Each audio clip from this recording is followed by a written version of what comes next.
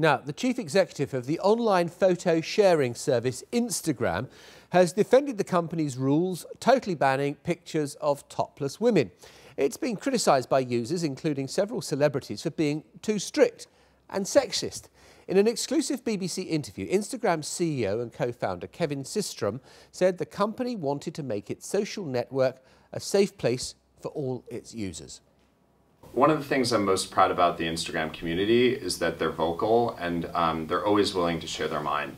In fact, we have over 200 million people using the service every month worldwide, and often in our position you need to make certain rules to make sure that everyone can use it, that it's accessible for everyone, young and old.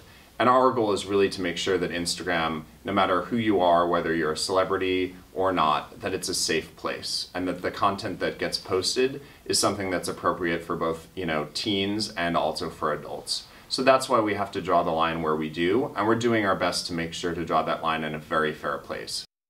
Kevin Systrom there from Instagram. With me now, our social media producer, Samantha Barry, and everything is censored around us now. There's not going to be a nipple on site here on the BBC Global set for fear of me losing my job. What's the background to this? Well, how did it all start? You could get your nipples out if you were on Instagram, but I couldn't. So that's the issue here. What this is boiling down to, it started about 2 weeks ago where Rumer Willis, who's Demi Moore and Bruce Willis's daughter, her Instagram account was banned and taken off. Why? Because she had posted a picture of herself in a sheer top where you could see her nipples. She also, in one of the photos, was wearing a sweatshirt which had two topless women in it. I think we can show you. There we are. That is Scout Willis. I think there. Oh, sorry. Yeah, Scout Willis there, walking down a street in New York, clearly with not much on top. And I mean, I suppose the irony of us doing this topic is that, frankly, we can't blooming show it either. No, it's quite interesting, but she tweeted this. So on Twitter, nipples are acceptable, and she's walking down New York City street where, again, women being topless is acceptable. The conversation that she wanted to start, and she's saying that she's been successful in, is that why is female nipples, why are they being banned? Why are pictures of women breastfeeding their children, if a nipple is shown, being taken off Instagram? Why are pictures of breast cancer survivors who take pictures of the post-surgery, why are they being taken off Instagram? And in an online piece, she did a really interesting piece online where she likened it to 1930s, where male toplessness was not acceptable, where you had 4 men being arrested in Coney Island for being topless, for a flash mob of topless men in another American city. But by the late 30s, male toplessness was acceptable.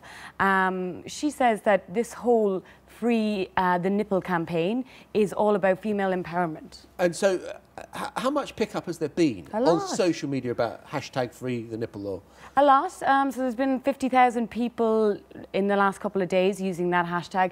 Why, as well, it's getting a lot of traction is because there's a lot of influencers. So Rihanna is backing it. She had an Instagram account. It had 1.3 million followers, but it got taken down because she's known for quite risque and topless pictures and images, so that got taken off. So she is another person that's backing this Free the Nipple campaign. Right, so you've got Instagram on one side of the debate, you've got Twitter on the other side. Do you think Instagram or Twitter will change its position as a result of this? Well, Instagram has come under a lot of scrutiny for the actual content that it has. It's a very much younger user base than a lot of social networks, so younger user base than Twitter, younger user base than Facebook, in particular in the US. And they've come under scrutiny for the images that are uploaded, like millions every day uploaded to this site. BBC Trending here did an expose last year on how people were using certain terms on Instagram to search for drugs and buy drugs. So they've upped their game in terms of their censorship and how they filter the content that gets uploaded. Interesting stuff. Sam Barry, thank you very much indeed for that. You are watching BBC Global. And do